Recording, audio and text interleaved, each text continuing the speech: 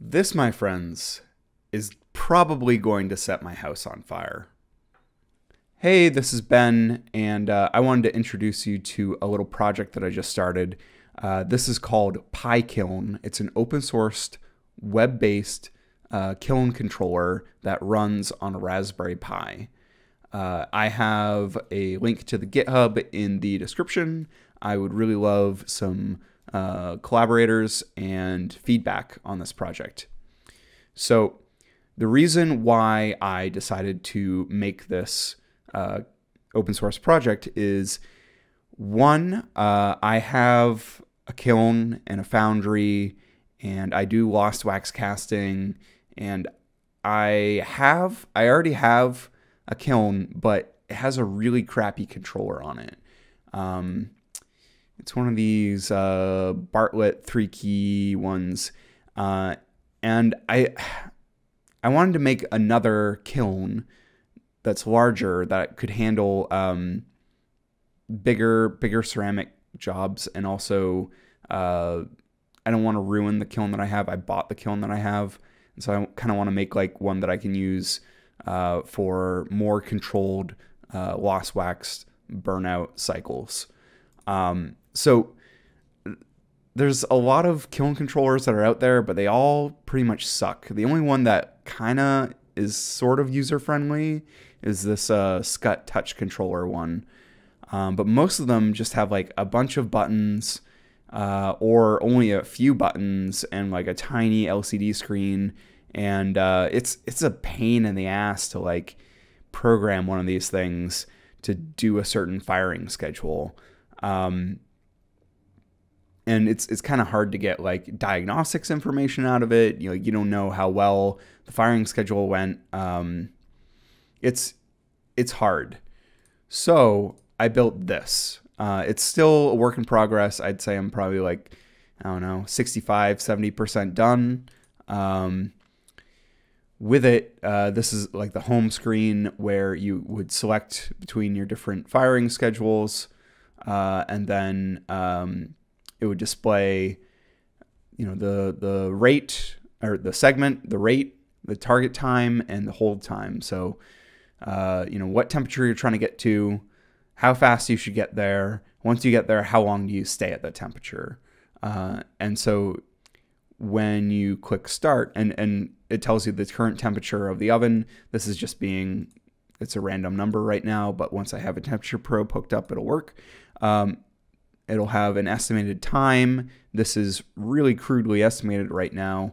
I have a feeling I'm going to have to build like a calibration into it to see like how quickly your kiln can raise in temperature, and also how quickly it can lower in temperature, and use that to create a better estimate. And along with that estimated cost, that needs to be calibrated as well.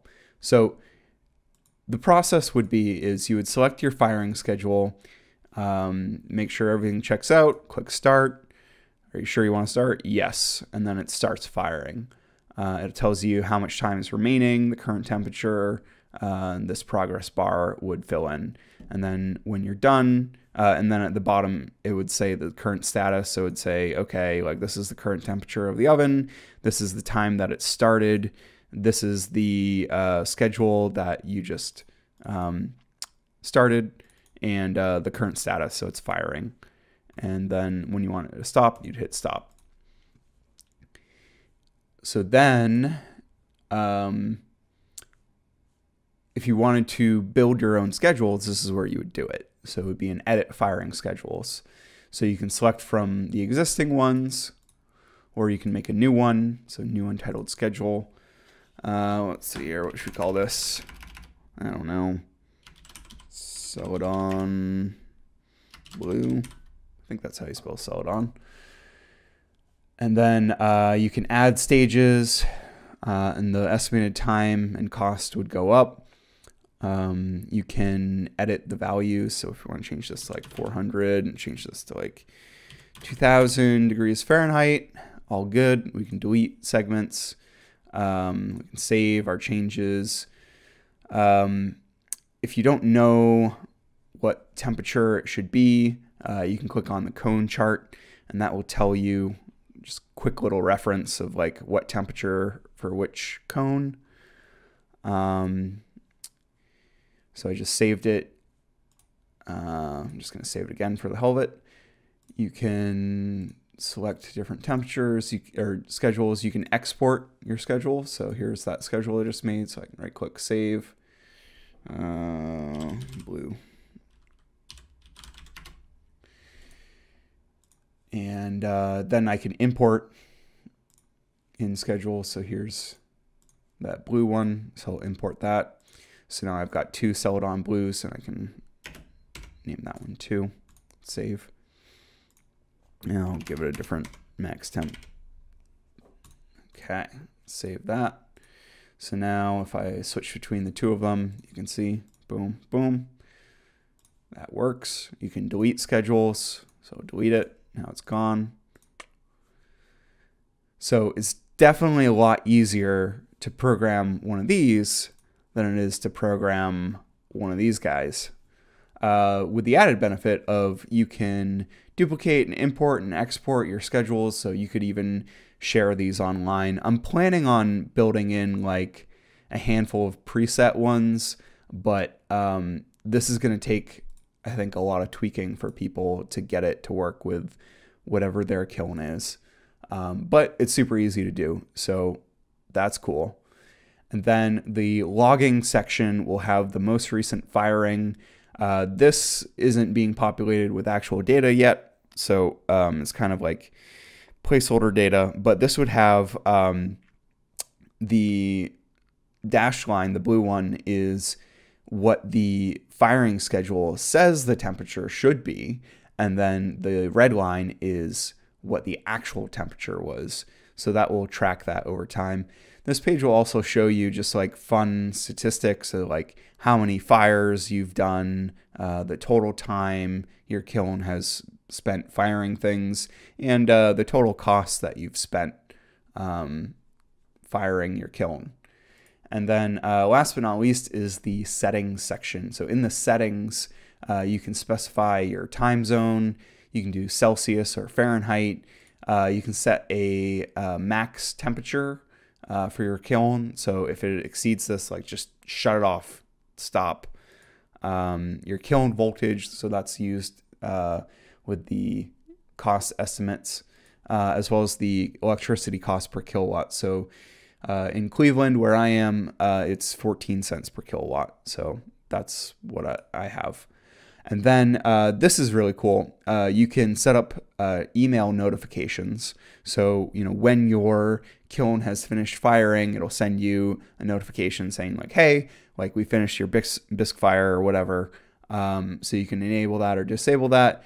And right now it's only integrated with Gmail. That might change later to be integrated with other things, but just create a new Gmail account. There's instructions here on how to enable less secure login and disable reCAPTCHA.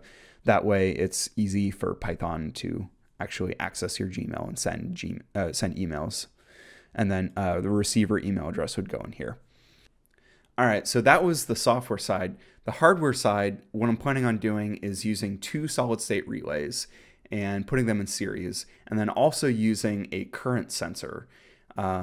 So what will happen is before you do a firing, it will go through a little mini diagnostics, and it'll check each relay to see, you know, is it working? Because solid-state relays can actually fail in the closed state, and that's really bad.